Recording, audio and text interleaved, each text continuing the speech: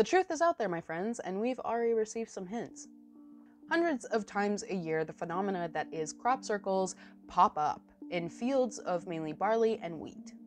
And yes, they are still popping up every year. Most recently, in July 2020, there was a crop circle that was interpreted as the Knights Templar cross that popped up in northern France. Oh, there it is. Oh. Okay, so here's the theory. So while Hollywood maybe made it a thing of fiction, crop circles are more common than we believe, and that is the subject of today's video, and I really hope that you will enjoy the information that I've taken. I'm not going to talk too much about the alien theory. I like to go into more rational theories. So let's dive into the theories that I've picked up that you could choose from, but also my personal conclusion and what I think crop circles are made from.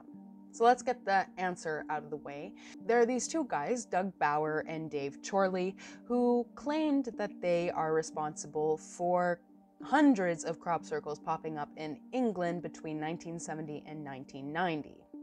So these two men said that the way they created crop circles was it took a lot of planning, of course. These things are huge. They span sometimes acres of land, and a lot of the times they are very precise. The circles are perfect. Everything is aligned perfectly. It's just really so freakishly precise.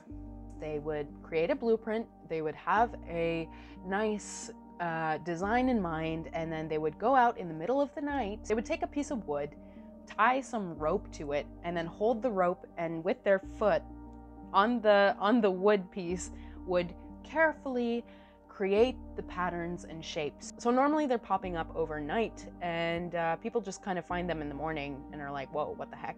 So these two guys for 20 years were just going off in the middle of the night and creating crop circles and messing up farmers' land. The media went into a frenzy, were super excited about it. They were like, oh yeah, look at this. See, it turns out it's fake. These two guys, they're just a bunch of pranksters. It's so funny. So the mystery of crop circles was then clearly solved. It's man-made. These two guys, they're just pranksters, and after that, the mystery was kind of over. Cereologists, people who are dedicating their life's research to the phenomena of crop circles, thought, hey, Dave and Doug, you're full of shit. Cereologists would go and see Doug and Dave do their demonstrations on how they made crop circles, and when the cereologists had a look at the crop, it turned out that what Dave and Doug were doing were snapping and really breaking the crops at the stem very, very harshly. They would be snapped. Whereas in genuine crop circles, it is known that the stems of the crop are very gently folded and not fully broken. It's almost like they're just wilted. It's always on the exact same spot that they're wilted on, and then sometimes there's a bit of char around the spot where the crop has bended. That was one of the reasons that cereologists were like, no, they're full of shit. Yeah, that they're full of shit. They're full of shit. And another thing is that while Doug and Dave were pretty good at making very accurate, well-presented crop circles, some of them had some inconsistency, like the lines that were connecting circles, and the crop circles that they were making weren't as interesting or intricate as genuine ones. Either Dave or Doug have actually made a company out of this, have made a business out of making crop circles, and recruited a bunch of kids or people who are crop circle makers, and they actually will be hired from companies to put in their logo or whatever into these fields, and just as an advertisement or just as a little treat. So there's definitely still man-made crop circles happening today. So I want to show you a few pictures of crop circles, although maybe you Googled it and you just already has started to take a look. But in 2008, this 150-foot wide crop circle popped out of nowhere in a field of barley in the south of England, and this one is divided into invisible segments and is interpreted as the representation of the first 10 digits of pi. And then here's one representing the solar system, another that represents the eclipse, and one that represents spiderwebs. Since they've been discovered, crop circles have been the source of a little bit of fear, conspiracy, A lot of theories and hoaxes have popped up. A lot of scientific research went into it. However, there is still absolutely no conclusive answer as to what or why or how crop circles are created. And while Dave and Doug want to take all that credit, I'm not giving it to them, because I found a theory that is a little more scientific and pretty interesting, and has gotten me into some other interesting topics that I want to dive into. But okay, enough. We're only here for crop circles. Across the way from Stonehenge is one of the hot spots for crop circles. There's a big field there across the road from Stonehenge that much of the crop circles are popping up, like these ones.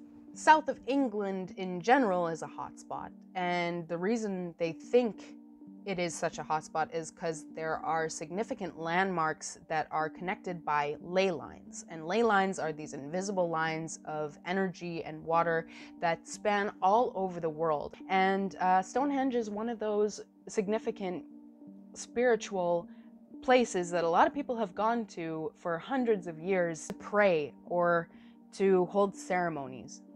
Like I mentioned before, it's extremely rare that people see crop circles being made in front of them, but there is a story of a taxi driver, and she was driving past Stonehenge. And as she was approaching that area, she noticed there were a bunch of cars parked along the side of the road, and people who had their backs turned against Stonehenge, and their focus seemed to be on the field in front of them. So she decided to pull over and hop out and take a look at what everyone else was looking at, and she was in for a surprise. For about 20 minutes, she was hypnotized by this strange water vapor that was about 2 to 3 feet off the ground, and it was swirling around, and it created a crop circle right in front of them. For this theory, the creation of crop circles can be thought of as embroidery. There's a lot going on below ground as well as above. The mist that they saw appears to be the result of cool water vapor rising from underground water springs that behave in a manner similar to what happens in a lab when electrical discharges are created through water and different patterns emerge on the surface. Given the evidence that crops in genuine crop circles tend to be folded very gently, almost fried, this water vapor magnetic pull theory kind of seems a little more real. So that would be my conclusion. Now that we know how these are made, now the question is more why. What's up with the metaphors, the biomimicry, the mathematical equations, and sacred geometry? Why are these things popping up? Well, maths is kind of the universal language, and we've discovered so much thanks to these numbers and equations. So the fact that there is some mathematical precision made by these crop circles, it could just be the universe talking to us through the magnetic pull of the earth. A few other weird things that happen around crop circles are animals acting strangely, like dogs won't go near them or they start barking. There's a man who claims that birds who are flying over crop circles, they don't fly directly over crop circles, but they avoid the air directly above crop circle. And then there are claims that electronics can be affected if you go into a crop circle. So if you go into one with a fully charged phone and you're in the middle of it, then boom, your battery will be fully drained. People have goosebumps, get very emotional when they're in them, and even some have claimed that their illnesses were cured a few days after visiting a crop circle. Perhaps what happens to humans is a placebo effect, and if you go into the crop circle knowing that it has some magical powers of some sort, and then you get out of there and are cured of your illness, then whether it's a placebo effect or the crop circle's magic, doesn't matter. I'm really happy. I'm really glad that people are able to cure themselves in whatever way, shape, or form. But animals act weird around them, and they have a heck of a lot of intuition, just like we do, and maybe we're not listening to our intuition as well as animals do. Crop circles are now becoming a thing that is a tourist attraction. A lot of people like to visit them when farmers have them popping up in their fields, and they usually keep them for a few days or weeks and let people come to visit. So is it aliens? Is it water vapor? Is it man-made? Or is it just one big distraction created by government agencies to make us think that there is a greater power or aliens out there, and kind of puts us into a box? Whatever it may be, there's still no answer, no real answer to this, and this is just the information that I've found. Of course, if there's any subject in this video that you found interesting, that you want to deep dive into, all of my source material is in a link down below in the description bar. I'm curious to know what you think crop circles are made from, and if there are any theories that I didn't cover.